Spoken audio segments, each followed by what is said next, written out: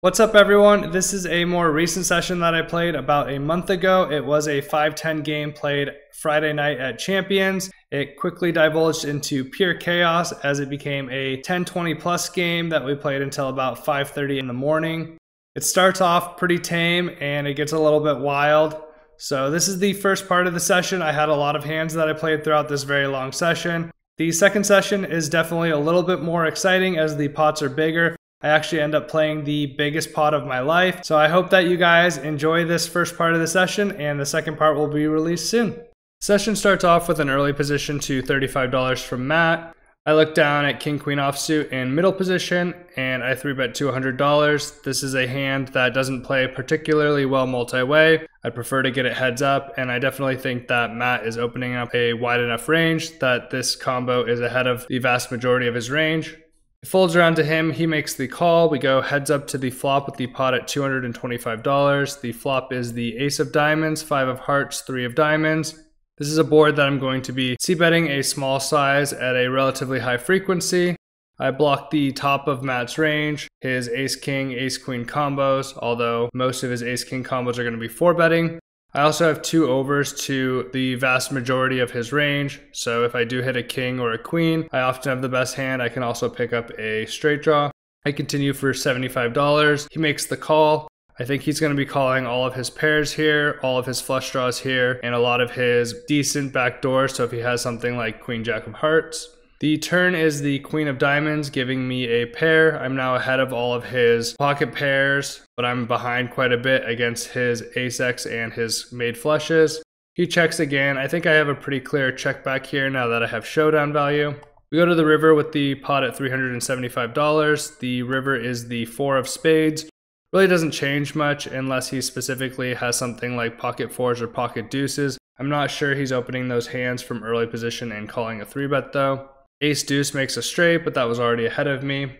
He decides to pro bet here pretty large with a size of $175. I think this is a pretty polarizing bet on this board texture, as a lot of my ace-x combos are going to be checking back the turn when the flush comes in. So I still have a lot of strong top pair combos, some 2-pair combos, as well as a couple flushes in my range. So I don't expect him to be betting too many of his medium strength ace-x combos or anything worse. So his value range really consists of flushes here and possibly a stronger ace-x with the diamond.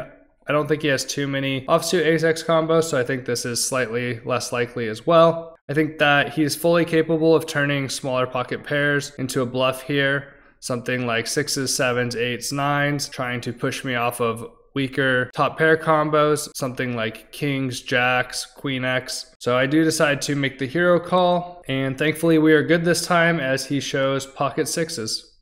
The next hand of the session, we see an early position open to $35 from the golfer. A reg calls in the hijack, and I have pocket aces on the button. I 3-bet to $120. The early position player decides to call, and surprisingly, the hijack player decides to shove all in for $1,245. Pretty massive shove, pretty weird play for him to be doing, especially when he flats the early position raise. I think he's going to have a lot of weaker pocket pairs here and some number of stronger Broadway, something like maybe like an ace 10, ace jack. Obviously, I'm pretty thrilled with this. It's an absolute gift to see someone shove in front of you when you're holding pocket aces. I have a very clear continue here. I think my hand can play as a re-raise or a flat. I decide to re-raise here. I think I'm going to be re-raising mostly with hands like ace-king and some of my weaker pocket pairs, trying to get the early position player to fold, so I think it's good to balance with pocket aces. The early position player folds, and we run out 5 cards in this $2,600 pot. The flop is the 5 of spades, 9 of hearts, 4 of diamonds. The turn is the king of hearts, and the river is the jack of hearts. Unfortunately, our opponent shows the king jack of diamonds. He said that he thought I was making a move, which is fair. I 3-bet very frequently. We have him drawing almost dead on the flop, and unfortunately he hits runner 2 pair and cracks our pocket aces. In this hand, I open up pocket 9s in the hijack to $40. Will on the button 3-bets to $125. Will is a very solid regular. He's on the aggressive side. I expect him to be 3-betting here a pretty high frequency. Regardless, I think I have a pretty pure continue against any reasonable 3-betting range, so I make the call. We go heads up to the flop with the pot at $275. The flop is the Queen of Hearts, 2 of Spades, 4 of Hearts. Not my favorite flop, as I'm definitely trying to avoid the Ace, King, and Queen on the flop, as my opponent's offsuit combos are going to contain those cards the most often, but still a reasonable flop. I have a pretty strong pair, which is still ahead of a lot of his range. I have the backdoor flush here. I check and my opponent bets $100. I think he's going to be mostly using small sizes here, and I think that I have a pure continue, especially with the backdoor flush. Make the call. The turn is the 7 of Spades. Really doesn't change much. I check and he uses a pretty large sizing here, which I think he is supposed to do the vast majority of the time. Pretty difficult spot now. I think I definitely can find the fold here. He's still going to be barreling some of his Broadways, some of his Ace-X combos like Ace-5, Ace-3. Obviously, there's 2 flush draws out here as well. I'm blocking both of those flush draws, which at this point isn't quite as nice, but I don't expect too many of his flush draws to be containing a 9. And because he is on the aggressive side, I do decide to continue here one more time.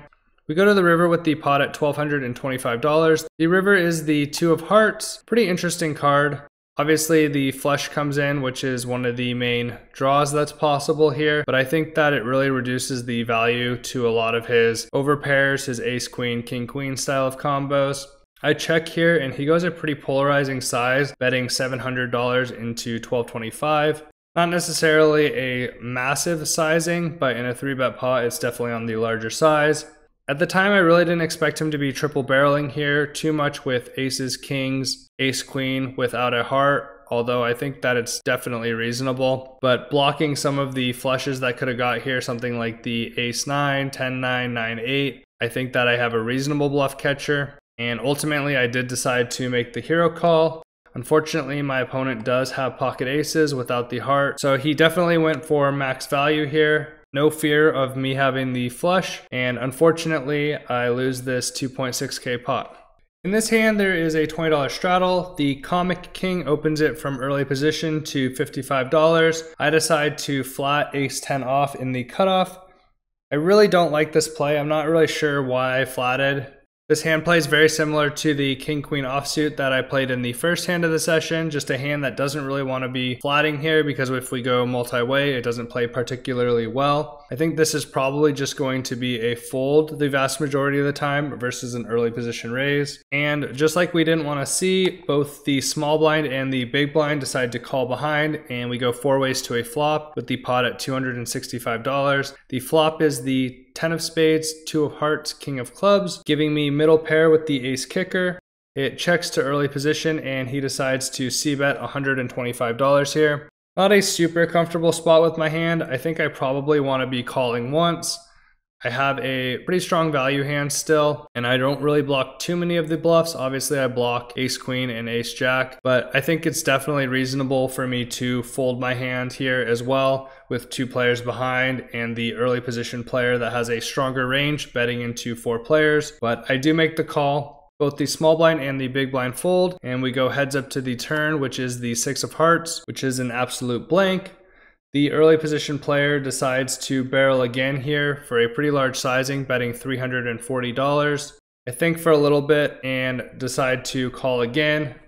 Still really not blocking any of the bluffs here, especially not blocking any of the backdoor draws that have come in. But when my opponent decides to barrel here, I think this is a point where I definitely should be folding a pretty high frequency. I have a lot of King X combos here that can continue, as well as some stronger hands that are trapping like King 10 and pocket deuces. We go to the river, which is the 4 of Spades, and my opponent decides to triple barrel with a small size of $410 into this $1,200 pot. Often these small sizes are going to be indicative of more value heavy hands, but I think that my opponent is definitely capable of bluffing here. Kind of a weird spot for me as I'm getting a very good price. I'm not sure if my opponent is triple barreling here with some of his weaker King X combos. I do block a little bit of his value, blocking pocket 10s, King 10, aces, and ace king. And I have a reasonable bluff catcher as well, unblocking hands like Queen Jack, Queen 9, Jack 9. Although I'm not sure how many of those he is opening from early position and triple barreling here. I've been a hero all night, and I've decided to continue that trend, and I make the call, and unfortunately we get shown the goods again as my opponent flips up ace-king offsuit, and they scoop this 2K pot. At this point in the night, there's been a lot of action. Everyone's been pretty active, stacks are pretty deep, and it's a Friday night, so there's no school tomorrow. So we decide to bump up the game to 10-20, and the pots from here on out get a little bit wild. So in this hand, we see an early position open from Will to $60, and as is customary in a lot of hands in Houston, we see a call from literally everybody at the table. I look down at 6-7 of hearts in the big blind, and I'm getting an amazing price, so I decide to continue here. We go 6 ways to the flop with the pot at $360. The flop is the 6 of diamonds, 2 of spades, 7 of spades, giving me top 2 pair. Generally going to be checking to the pre-flop aggressor, but I think that in some of these middling / low connected boards, as the out of position player, especially multi-way, I'm going to have a low frequency of leads. I think that this is a very strong hand to be leading here, and I expect to get a decent amount of value with this many players, and my hand, although it's very strong, does gain quite a bit of value from denial and charging those flush draws and straight draw combos, as well as possibly something like an overpair that can hit a deuce, or some hand like ace deuce that can improve to a better 2 pair. I decide to donk bet here for $250. Pretty large sizing giving the wet board texture here. The initial raiser, Will, decides to make the call, and it folds around to the small blind, who also elects to make the call. We go 3 ways to the turn with the pot at $1,100. The turn is the 10 of diamonds. Overall, pretty good turn card for me. Shouldn't really improve too many 2 pair combos or sets that my opponent could have. The only obvious draw is the 9-8 open ender. Unfortunately, things get scary real quick when the small blind player decides to donk shove for $1,200. Pretty horrendous spot for me. I think that I'm pretty much always ahead of the early position player unless they have exactly pocket 10s. I would have expected pocket 7s or pocket 6s to be raised by them. I guess they could also have the 9-8 straight, but I think they have a lot of flush draws here and a lot of overpairs. But overall, this pot size donk is pretty strong here. My opponent could also be doing this with pocket deuces, which I'm behind. Overall, I don't think my opponent is bluffing too much. I think it's definitely possible for me to find the fold as I'm drawing very thin versus the made straight. But with 2 flush draws out here and this pretty connected board, I do decide to make the call. The early position player folds, and we see a river, which is the 8 of spades. Obviously not one of the rivers I wanted to see. It didn't end up mattering as my opponent did have the 9-8 combo and they turned to the straight, and I was drawing to only another 4 outs hoping to hit the 7 or the 6 on the river, and my opponent scoops this 3.5k pot. In this hand, we're going to tangle with the Comic King once again. This time he opens up in the low jack to $75. I have ace jack of clubs in the hijack, and I think I'm pretty far ahead of his range, especially when he's opening from middle to late position. I 3-bet to $225, and things get a little scarier when he decides to 4-bet to $650. I think my hand here in position is going to be a pure continue. I'm going to be folding a lot of my offsuit combos here. I'm going to have a lot of worse suited ace-x combos, some pocket pairs that can fold here, but I think that this hand is just too good. We go to the flop with the pot at $1,335. The flop is jack high with the 8 of diamonds, jack of hearts, 4 of clubs, giving me top pair, top kicker, and the backdoor flush. At this point, not really planning on folding. My opponent tries to make it extremely difficult on me as they decide to shove all in for my remaining $1,350. I make the call. The turn is the jack of spades, really solidifying my chances of winning against a lot of the overpairs. And the river is the 2 of hearts.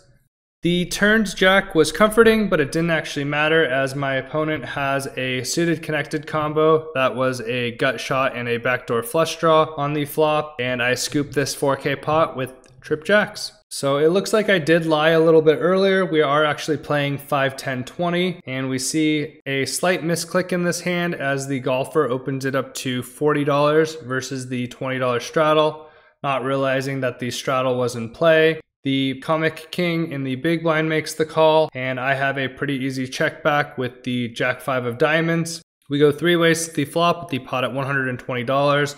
The flop is the King of Hearts, 9 of Hearts, 6 of Hearts. At this point, we're pretty much just done with our hand, hoping to check it down and hit a Jack or a 5, but probably just going to be folding versus any aggression. Thankfully for me, it does decide to check around.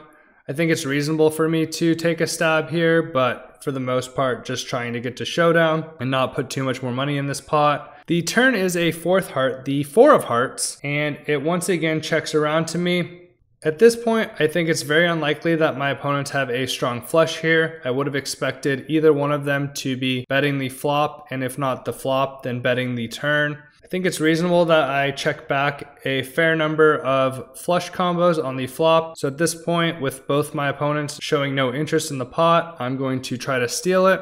I haven't gotten completely out of line tonight, so now is my moment. I bet $50 into this $120 pot, and very surprisingly, both the small blind player and the big blind player elects to call. At this point, I think that it is possible that they have a weaker flush. I think if they have something like a King X or a 9X combo, they might be calling once. Regardless, I still think I have a pretty strong range advantage here. We go 3 ways to the river, which brings the 5th heart, this time the Ace of Hearts. Ruining my story slightly as I can no longer have the Ace of Hearts, but I think it's still very feasible that I have a Queen of Heart, Jack of Heart, 10 of Heart combo. It checks to me again, and I try to really represent one of the stronger flushes and decide to overbet into both of them with a size of $450. At this point, I'm really only representing something like the Queen of Hearts and maybe the Jack of Hearts, but really just trying to apply pressure on any of those really weak flushes and definitely trying to push out anything weaker than that, as pretty sure that my Jack High doesn't play against both players. The small blind player quickly folds, and the big blind player tanks for a long time before ultimately making the call. He said it is a horrendous run out for his hand, and he was correct, as he ends up having the 7 deuce of hearts for the flopped flush, which kind of makes some sense. He has a weaker flush, maybe he's planning on check raising or just having both of us put money in on the flop. And then when he sees the turn, his very, very strong value hand becomes very medium strength. And then obviously he's not loving it on the river. So very good call by my opponent here. I think with 2 hearts, it definitely reduces the number of heart combos that I do have in general. And I think it's a reasonable call, especially versus me when I like to blast off quite a bit here. So the Comic King scoops this $1,200 pot. Unfortunately, the session hasn't gone particularly well at this point. I'm stuck quite a bit, but the stakes have been bumped up and there's going to be some massive pots coming up here soon. So hopefully I can turn it around. I hope that you guys have enjoyed the first part of this session. Please like, subscribe, and comment. I really appreciate the support, and I will see you guys very shortly for the second part.